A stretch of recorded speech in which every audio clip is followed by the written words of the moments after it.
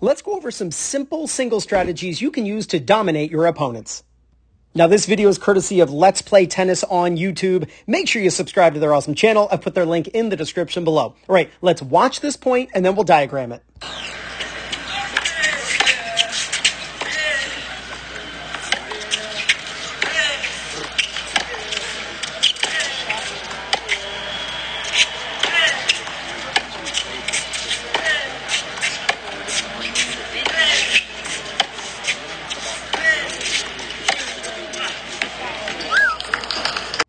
Here we have Taylor Fritz. This is Christian Garin. And even though it's a practice point, there's so much to learn. Let's just understand from the return of serve aspect.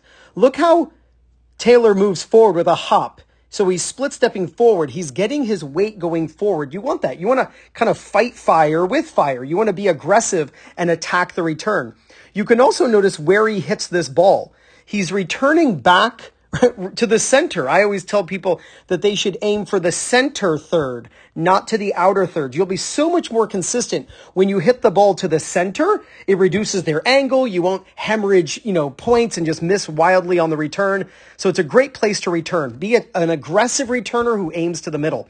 Now, when it comes to rallying, you want to think of directionals. If you know what directionals are, simply put, it just means that when the ball crosses your body's line, you hit it cross court. Let me explain.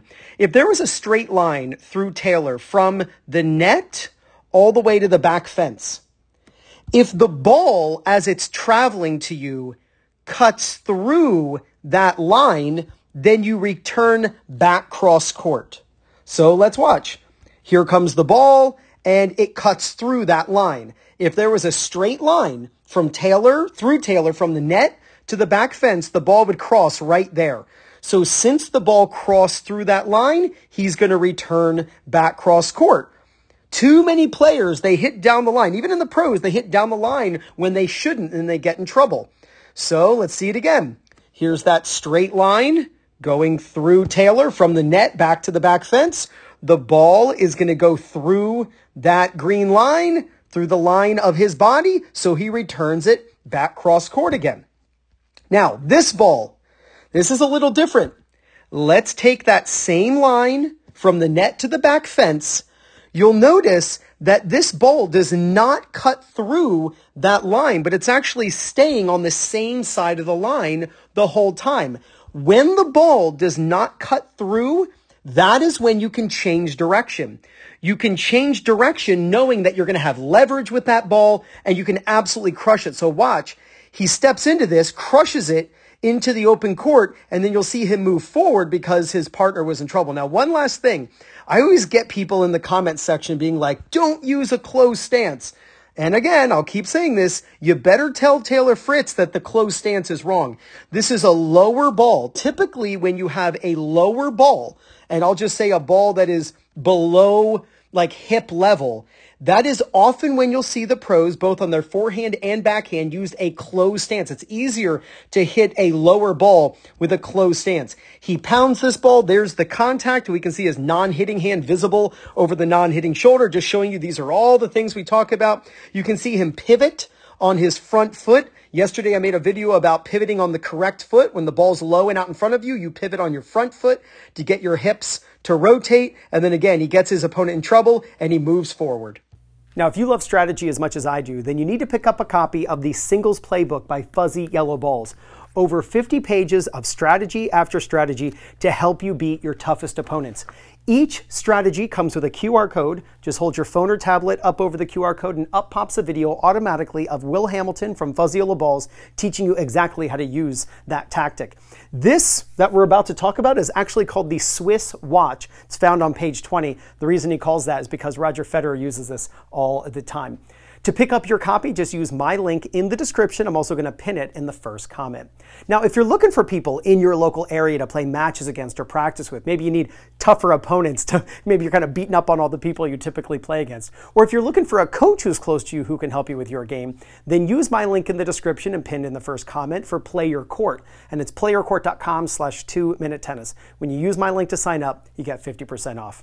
So first, we saw Fritz moving forward into the return. So let's say based on the speed of the serve, let's say in your next match, you're comfortable making contact around the baseline.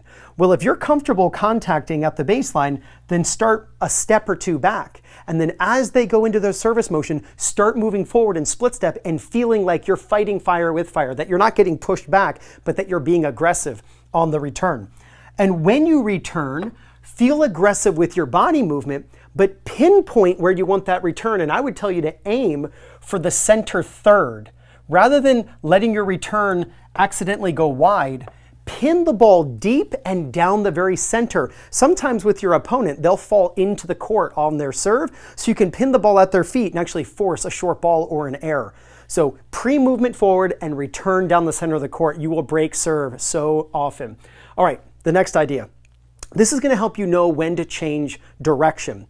Let's say, just like Fritz, you kept getting a ball out here. Well, if we draw a straight line through your body, this line, and I'm going to make that a little longer, this line tells us if you should hit the ball cross court or if it's okay to go down the line.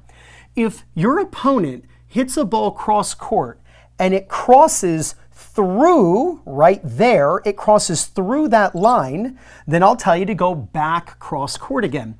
But if the ball comes toward your inside shot, inside meaning toward the inside of the court, this was to the outside of the court.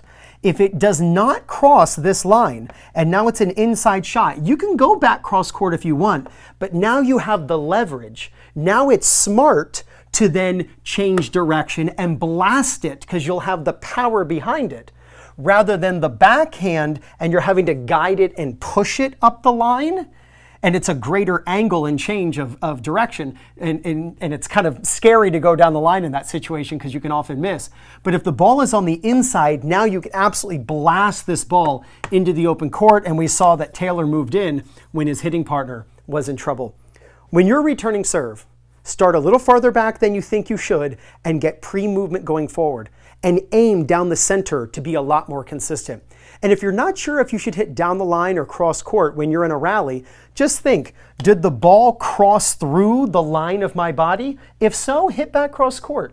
But if it doesn't, then you can change direction. You follow these strategies, there's no doubt. You're going to gain confidence, win more matches, and play much better tennis. This is Ryan Reedy from 2minutetennis.net. You got this.